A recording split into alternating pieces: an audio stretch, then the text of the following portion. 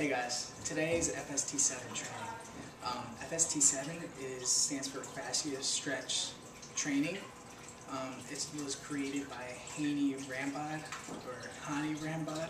I don't remember how to actually pronounce his name. I believe it's Hany.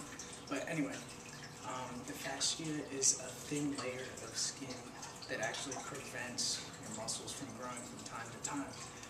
With this training, you're performing such high volume with respectable amount of weight that, you know, you're stimulating a lot of muscle growth. You're flooding your muscles with blood. You know, you're getting like a true bodybuilding pump. That's great, you know, because, you know, every bodybuilder strives for that, and that's exactly what you need. So, how you perform this is you do 7 sets. You rest in between sets for 20 to 30 seconds, not that much rest time, because you really want to fatigue your muscles.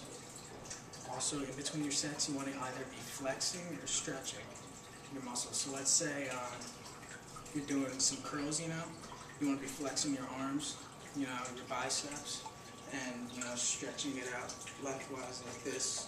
You know, you can either get somebody to pull down your wrist here and also push on your delts to help stretch out your thigh. So I'll just give you a brief example. You know, when you also do FST-7, it doesn't necessarily have to be compound movements, it's more isolation movements. Compound movements are more for people if you're like an advanced bodybuilder. I'm not really an advanced bodybuilder, you know, I haven't turned pro yet or anything like that, but I still do some FST compound movements with like some benching and stuff like that, but usually I stick with, like, for my back I'll FST with a row machine. So I'll do that, 7 sets of that, 20 seconds, 20 rests, you know, and then I'll flex in between my sets, and I'll stretch in between my sets.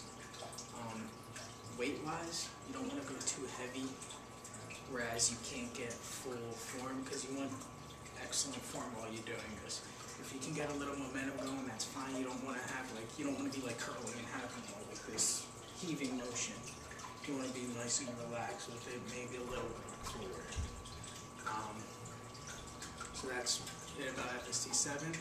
If anybody, you know, have anything else, just feel free to message me, you know, answer some questions.